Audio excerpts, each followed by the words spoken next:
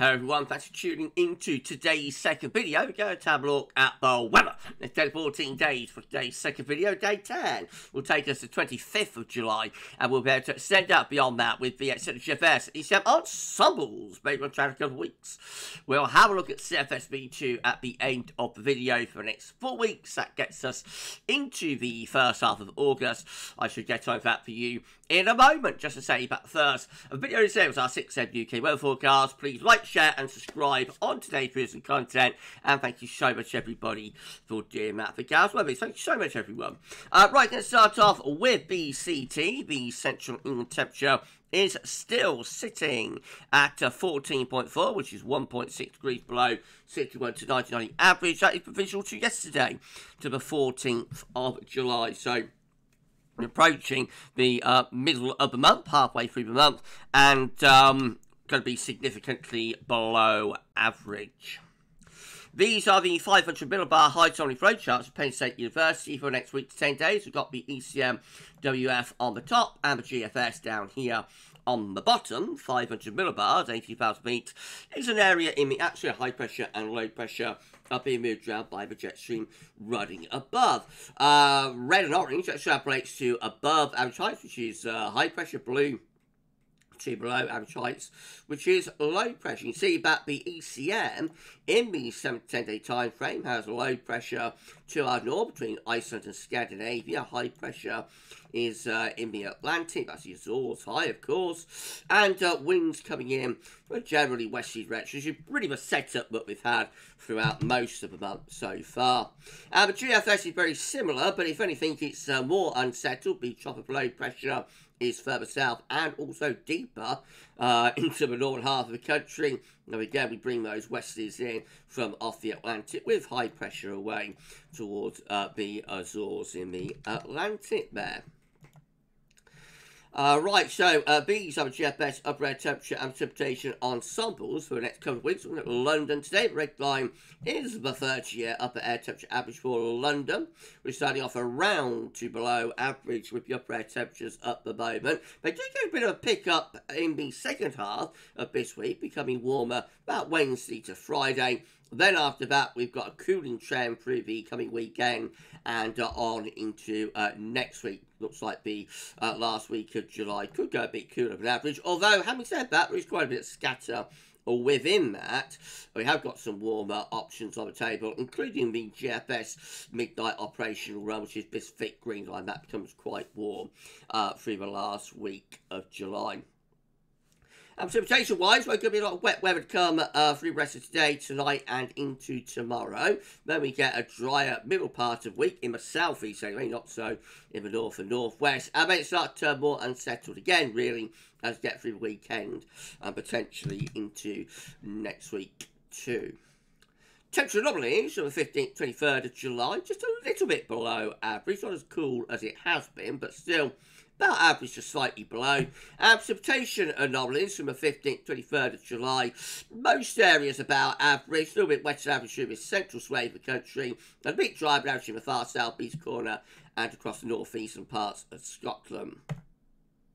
Latest weather map from earthnorthschool.net show the next area of low pressure is just to the southwest approaches, and that's going to be bringing lots of wet weather, heavy rain, possibly thunder, some places through this afternoon, tonight, and then will clear away into the North Sea tomorrow. Watch out, some localised flooding in some areas. Right, shall we start going through the chart data then? Why not do that? This is the latest UK Met Euro run. It's looking for midnight on Thursday. A little transient ridge then, so a little bit drier and warmer for the second half of the week. That ridge gets broken down into the weekend. The next areas of low pressure start meandering their way in. So by the time we get through to this time next week, which is Monday, 22nd of July, we're back under low pressure, looking rather cool and unsettled. But we do get a few days of warmer, drier weather, especially in the south, at the end of this week.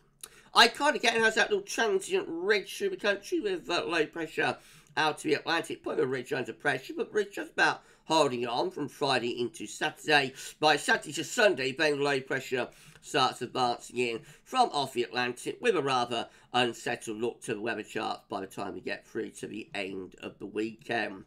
The KMA is much of a muchness, still with that little transient ridge at the end of the week, but gets broken down through the weekend as low pressure heads in from off the Atlantic. And then next week looking quite unsettled, low pressure remaining in the ascendancy there, cool and showering up to day 10. And in beyond it, just beyond day 10, gets to the 27th of July. The Azores High still away from us, not ridging in properly to set up a sustained dry and warm pattern, and so we just remain in those rather cool and showery northwesterly winds. GFS midnight run, where again has us about little transient ridge for Thursday, and it's still there into Friday, especially in the south, but by Saturday the next area of low comes in off the Atlantic. That will bring unsettled conditions with it, and then through the weekend into next week turns increasingly unsettled and cooler with winds back in from a west-northwesterly direction, rather cool, rather showery as we move up towards day 10. Beyond day 10, again, we get another little ridge trying to build up from the Azores High. Very long way out now, of course. But overall, low pressure keeps on coming, especially from the north and the west. Plenty of rain still to come there. Always a little bit drier and warmer down in the south. We end the GFS midnight run. High pressure to both the south and the east, and low pressure is out to west. A little bit warmer and drier there for the last day of July, but the next lows are definitely waiting in the wings. A 6Z in comparison, again with that little transient ridge on Thursday, gets broken down through the weekend as low pressure heads in from off the Atlantic, turning things cooler and more unsettled through the weekend, start of next week. Then another little transient ridge building in from the Azores High through the early part of next week. Perhaps a little bit more ridgy with the 6A compared to the midnight run. And that carries on actually into a more extended range as well. So the south getting quite a lot of dry and warm weather here actually through the last week of July with a 6Z. Always a bit more unsettled though up in the north, but 6Z does look a little bit more promising. I think some drier and warmer weather. Shall we see if we can find out where that's ranking within the ensembles? So it's one of the warmer ensemble members, not an outlier necessarily, but you know, is on the warmer end of the range. You'll notice the ensemble mean, which the white line is actually average a little bit cooler actually, but there is a warmer lift up as you get to a very, very heavy ensemble mean. Not quite dry, but I have to say, that ensemble graph. Remember, that is for London, though. Right, if you enjoyed the video, please do like, share, subscribe, and show everyone forward to that. Why not drop a comment, let us know what you think about this and all of our videos and content. And don't forget to tell your friends about GavsWeatherVids, get them to subscribe too. We thank you so much everybody for doing that. We only need to put on around 10 subscribers now, probably fewer than that, to get to 18.6k. So if you could give us a sub and get us to our next 100 within 18,000, that'd be absolutely amazing. Thank you so much everyone. GM, again, with that high pressure weakening on the ridge, weakening on Thursday, but still just about holding on. But into the weekend, low pressure heading in from off the Atlantic. So by the end of the weekend, we're all looking rather cooler and more showery again, really. And then on into next week, just remains rather flat, rather westerly, rather zonal. So westerlies keep on coming with further showery bursts in the north and west, and temperatures probably a bit below par. And then the east rounds it all off with high pressure ridging through the south of the country in particular on Thursday, still there on Friday. Low pressure starting to burn to the northwest on Friday through to Saturday. As we go from Saturday to Sunday, then it starts to turn more unsettled, even down in the south. And we move up towards day 10 with a rather showery and quite cool west or northwesterly flow. That's the setup for day 10, which is the 25th of July. A little ridge into the south, a little bit drier then, but the next low is out in the Atlantic. It all looks very westerly, very zonal, and not particularly inspiring. This is a precipitation forecast based on the East Chevron from Meteo.com. Loads of heavy rain come for England and Wales through the rest of today and into tonight. Could be some thunder mixed in with that, and watch out for localised flooding. Tomorrow, it takes a while to take that rain away into the North Sea, and then we've got heavy thundery showers developing in the central northern part of the country. Now, we get a dry day as we go through to Wednesday, but by Thursday and Friday, rain coming back into the northwest. However, the south and southeast, probably then mostly dry through the remainder of the working week, but we get into the weekend, and then in fact comes the rain from off the Atlantic, and even down in the south, there's wet weather piling in there. And further showery bursts keep on coming all the way up towards day 10. Now, this is on table in the ECM ensembles from last night's 12Z set. So, the ensemble clusters haven't updated the Icelandic Met Office today, so far this morning. So, this is from last night's 12Z set. So, day 10 with this is the 24th of July, with low pressure still to the northeast and out in the Atlantic. High pressure is down to south and southwest. So, at that point, still looking rather cool and showery. In 2 weeks' time, these are the options that we have. It gets us to the 29th of July. 16 members of the ECM ensembles were keeping it unsettled with low pressure to the north, high pressure to the south, and the wind remaining from the west. And we've got 13, we have 13, with low pressure to our east, rather cool and showery. 9 with high pressure reaching up from the southwest, a little bit drier, probably a bit on the cool side with that. And another 9 with low pressure pretty much centred over top of the country. And then this is the warmest, driest option for just 4. So very much a minority with higher pressure towards Scandinavia, which would bring the wind around to an easterly direction. And of course, that is a warm, potentially even hot wind direction in late July. But only 4 going for that, so very much a minority.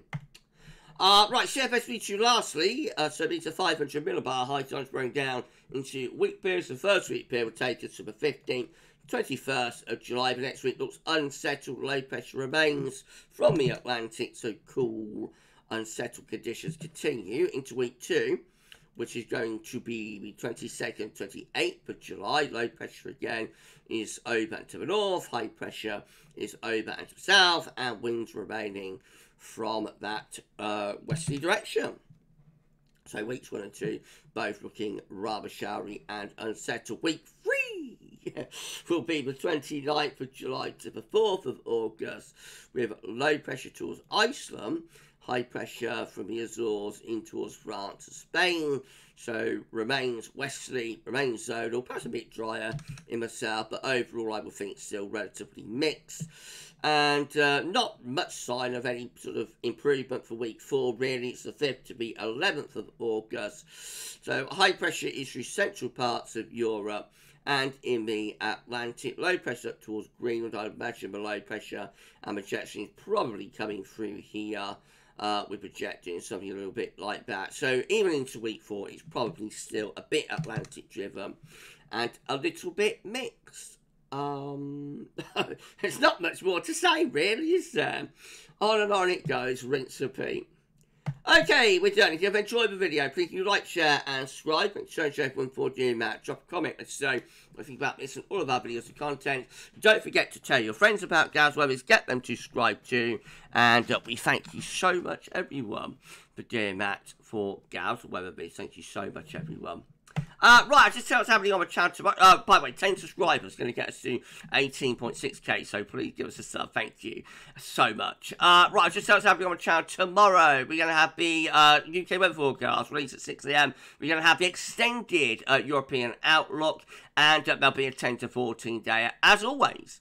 But for this one, that's all for now. Thanks for watching. Enjoy the rest of your Monday afternoon, and try to stay dry if you're out and about in the rain tonight and this afternoon, this evening, or tonight. It's going to turn very, very wet in some places. So, particularly off out on the road, just take it easy, take care, and we'll see you tomorrow. For this one, that's all for now, and thanks for watching.